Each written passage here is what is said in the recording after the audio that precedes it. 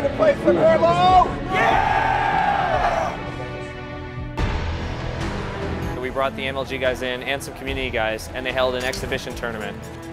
They got to play Regicide for the first time. They got to play Infinity Slayer in its full form for the first time. You're getting points now for kills, assists, distractions, even going for risky plays like assassinations. And then that's how you fill up your ordnance meter. Once your ordnance meter fills up, ordnance ready. Request confirmed. UNSC Infinity gives you bam, bam, bam, 3 rewards you can choose from. Maybe you'll get a sniper rifle, oversealed, you know, you never know. If they're already holding a power weapon, they can call in a power up. Speed boost.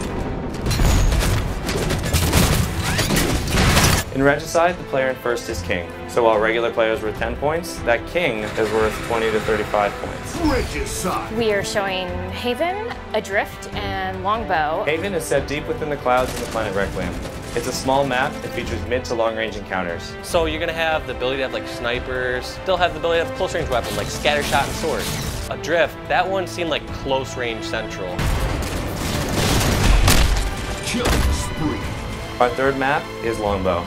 We're showing this off for the very first time at E3 today, and you guys are one of the first groups to play it. For Spartan Ops, we'll have a little bit of behind the closed doors, and then we'll have some event where we're going to be playing that as well.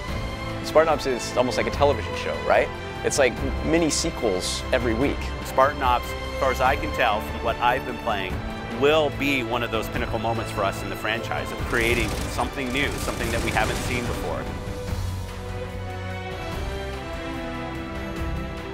I don't get to play enough co-op campaign because a mission can take a long time, and so this is really nice. There's a lot of really cool new weapons that people will really appreciate. The scatter shot is absolutely badass. It's like a shotgun that you can bounce off the wall.